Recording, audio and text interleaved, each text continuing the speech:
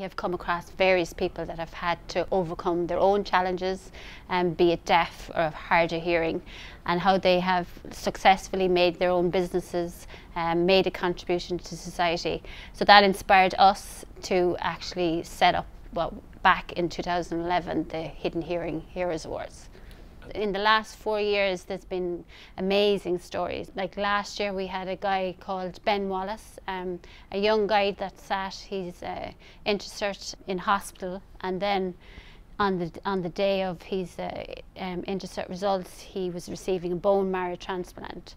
So his aunt actually came to our awards event to collect his award simply because he was still in the hospital. It was just amazing, the fact that we had, given him a nice situation in a bad situation on that day. It's an opportunity to celebrate people from different parts of the country and from different walks of life who are quite simply helping others and doing something special but not wanting any kind of accolade for it. So this is an opportunity to just say, well done and thank you for doing this, and it'll happen on the 19th of October in Dublin. There's 11 different categories, and all the different categories are on the website page.